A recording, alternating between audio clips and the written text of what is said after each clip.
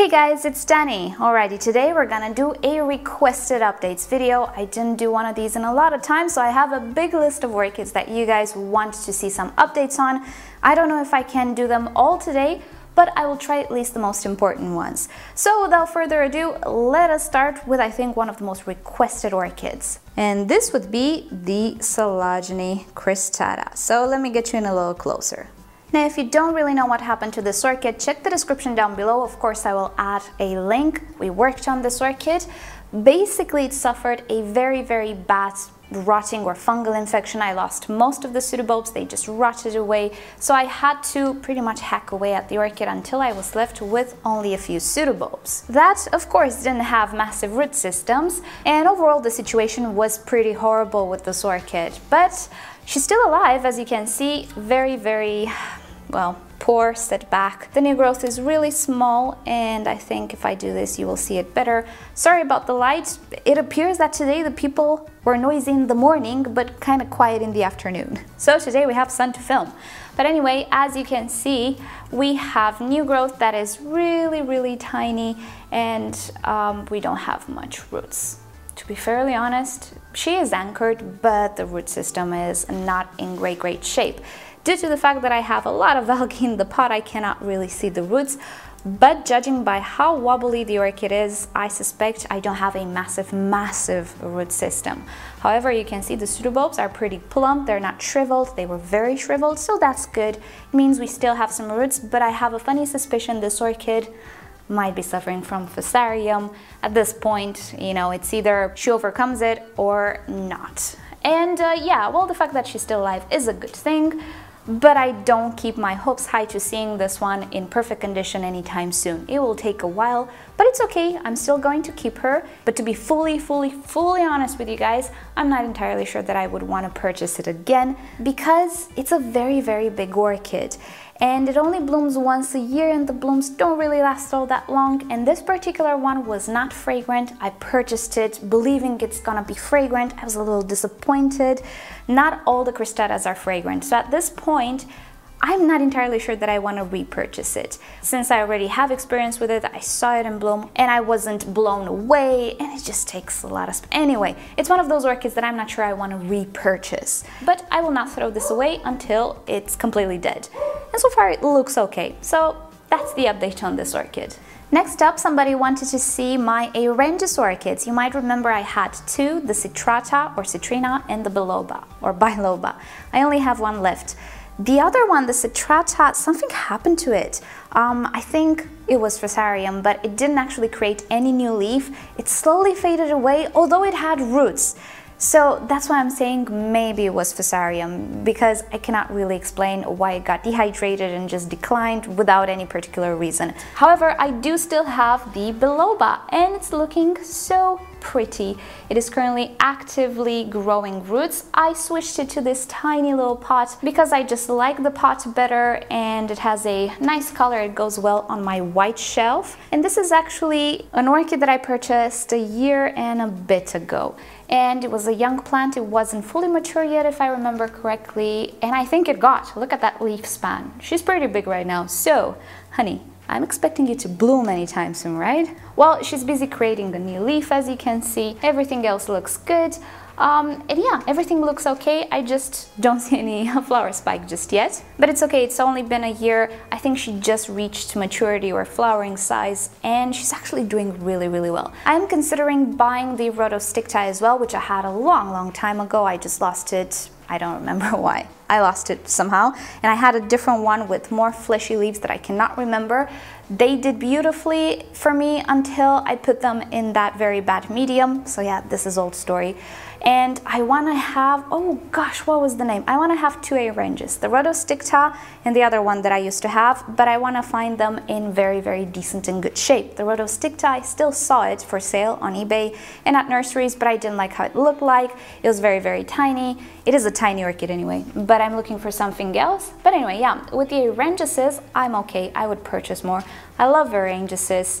Hopefully they will love me back. The biloba, so far, she appears to love me, but sadly it's the only one that I still have.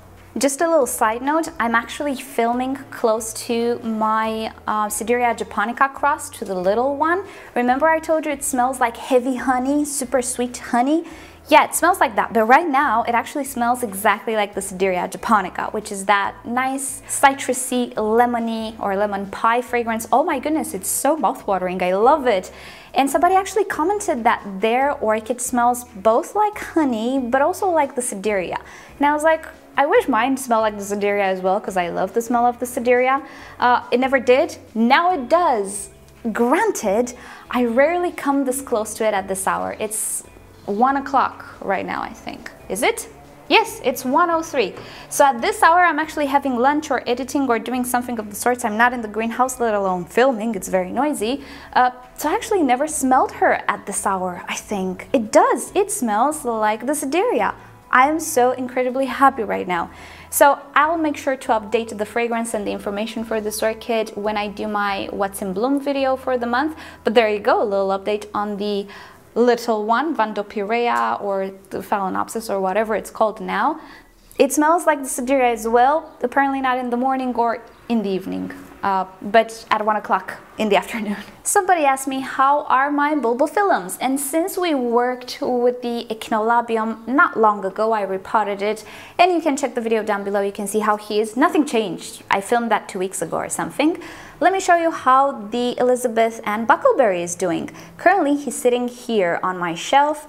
I did a little bit of a improvised corner here for some of my orchids that don't really require Vanda Cattleya light necessarily, but do require brighter light. So I have here mainly the Dendrobium nobilis, but also I put the Bulbophyllum as well, which I repotted in this basket or bowl, if you will, although I purchased it from the flower shop. And he is in semi-hydro and he's growing a new shoot, which you cannot really see. Let me get you in closer. So first, let's address the obvious. For those of you who skipped the video with the inflorescence, yes, because I don't actually soak my leca, they do make this thing on the top, and this was repotted not long ago. Whatever you see here is some sort of salt deposit. I suspect it's calcium. It goes away after I properly flush the pot, and it doesn't really affect the roots. So that's what that is. And I think it happens if you don't properly soak your leca, which I don't. You might know I just rinse it off, and then when this happens, I just completely flush the pot and everything is okay. Works for me. I'm not saying you should do it. But there we go. This is how the Elizabeth Ann Buckleberry is doing. These growths, side growths, don't seem to produce any new growth. So it's a shame. I'm still hoping for it to branch out a little more effective than this, but I am enjoying this new growth, which is rooting, as you can see right now. It is maturing, and what I want to do with this guy is train it to pretty much grow in the entirety of this basket. I know it will start to grow overboard, but that's the tendency of this orchid. I am trying to train it somehow, but I'm sure I'm not going to do a spectacular job at it. So hopefully whatever roots will be in the pot will be enough to sustain the entire orchid. But bulbophyllums are known to just be unruly, to crawl on the medium and eventually grow out of the pot. Hey, what to do? As long as you're happy, I'm happy, honey. Somebody wanted to see my Ascofinetia Peaches, which is so funny. I didn't think you would remember I still had this one, or actually that I purchased this one. Alrighty, the story behind this one, if you don't know, I purchased it from a seller that I didn't name, and I'm still not gonna name because I'm not sure. He has very, very good reviews. It's just that his orchids are very, very, very expensive compared to other things on eBay. And not only, he has a lot of orchids. They're beautiful. They just don't have proper names. This one had, I don't know, something with the rainbow. So pretty much you don't necessarily know the proper name of the orchid you're purchasing. I had my doubts considering it's just so expensive, so I decided, you know what, I'm gonna purchase, see how it is, see if it blooms the way it's supposed to bloom in pictures, because I saw the same picture to multiple orchids, and that's again something that scared me. But what happened was, what I believe is the Ascofinetia Peaches suffered from a disease or something. You might not remember, but this one was very, very bushy. What happened was that the crowns started to get affected by a fungal disease, and pretty much they all died. The crowns were affected. It kind of looked like crown rot, but all of the 5 crowns were affected at the same time shortly after it arrived to me. So I'm not entirely sure what she suffered from. I saved this keiki, and now I'm seeing it has a little spot here as well. So I will have to cut that and yeah, I don't know. But that's what's left from my Ascofinetia Peaches. I don't know what to say. I'm not sure I want to order again. Maybe it's just bad luck, and I'm not very happy with how it went. Other than that, the orchid is actually doing great. She's growing roots. She looks great otherwise, but we have that issue there. Do you see it? Yep, that looks exactly like what the crowns had, and not actually the crowns, the stem. The stem here was affected towards the top, and sadly the other growths perished. This is the only one I still have, and I'll keep an eye out on this because last time I watered this one, it was not there. That's not funny to see. Next up, somebody wanted to see my Maxillaria orchids, and I have two of them. One is actually called Orchid now, but whatever the name might be, they used to be Maxillarias at some point. So, do you remember this one? This is the little monster that Roger sent me last year. This is the Maxillaria tenuifolia. She was dehydrated for most of last year, the poor thing, but now she is plump. And she also managed to bloom. I have two buds this year. I can see one here. Do you see it? And also I saw another one here. This is another bud here. So I will have two flowers, at least from this one, as far as I can see. I'm not sure about the other growths.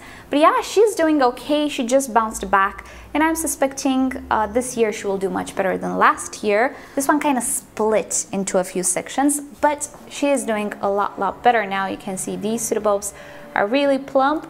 I'm just not expecting it to bloom fully this year, but next year is a monster of an orchid and I love it. And I cannot wait to smell it again and remind myself of that really beautiful coconutty and peachy, to me actually, fragrance. So yeah, this is the tenuifolia, and I do have another one. This is the former Maxillaria shunkeana, currently Orchid. Shunkeana, the blackish or very dark colored Maxillaria.